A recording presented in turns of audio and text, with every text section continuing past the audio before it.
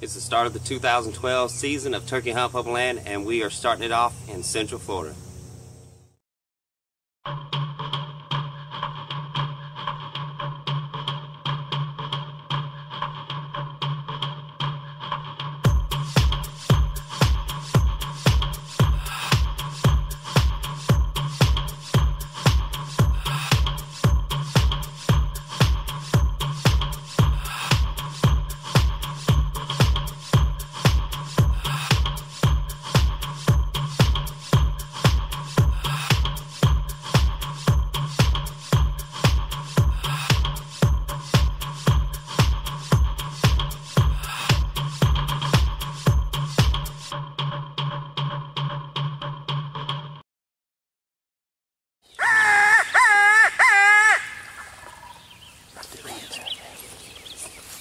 Our first morning down in Florida started off really good. The plan was to go to our first location, and if we heard multiple birds, to split up. As it turned out, we had one hammering about 150 yards or less away from us to our right. So we scrambled to get set up. I put Scott in front of me. I set back about 15 yards in order to video it, and we began calling to the bird.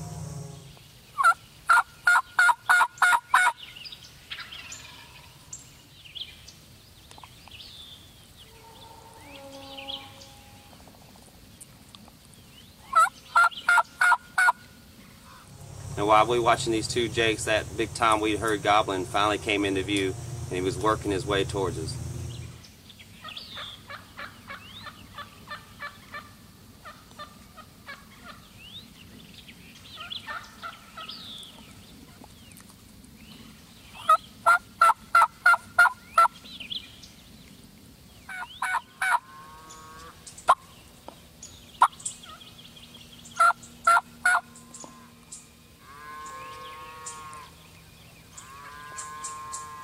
No matter what we did, this bird just wasn't going to break strut.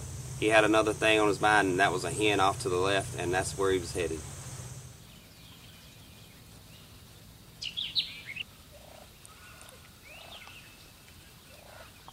Well, the gobbler wandered off. We continued to call for him, and we still had these jakes in front of us at the decoys, and we kind of played around with them a little bit, and then eventually we just stopped calling and let them wander off as well.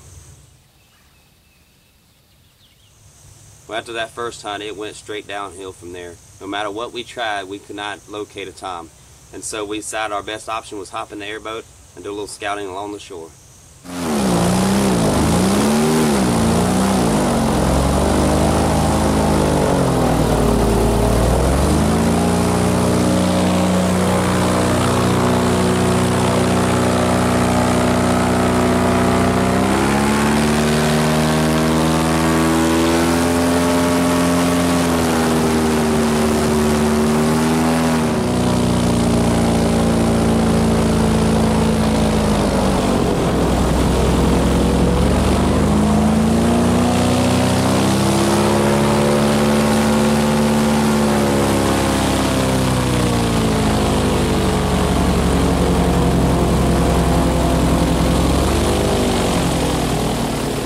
The rest of the week, all we saw was hens from the lake shore, and we saw a few hens as we were hunting, but we couldn't locate any toms.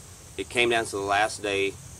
I found a nice little spot next to some private land. We'd heard some gobbling the day before. It was the last morning. I decided to set up and just wait it out until it was time to leave.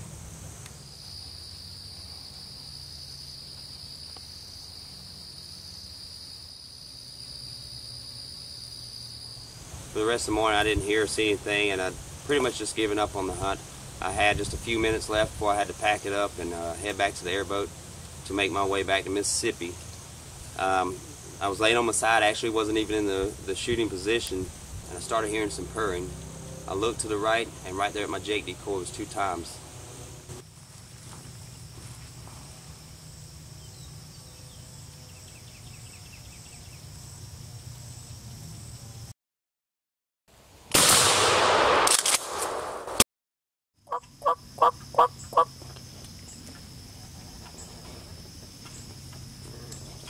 Somehow I knew it was going to come down to the very last hunt here in Central Florida.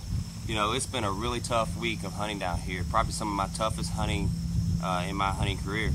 But he's a nice bird. He's probably got about a 9-inch beard. And he really has some sharp spurs, about an inch and 1/8 inch spurs, which is typical of these Osceolas. They always seem to have sharp spurs, no matter what their length.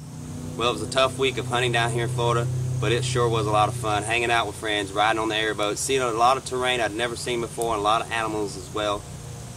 And to top it off, on the very last morning, almost the last minute of the hunt, a couple times come in and I was able to seal the deal and get my very first Osceola.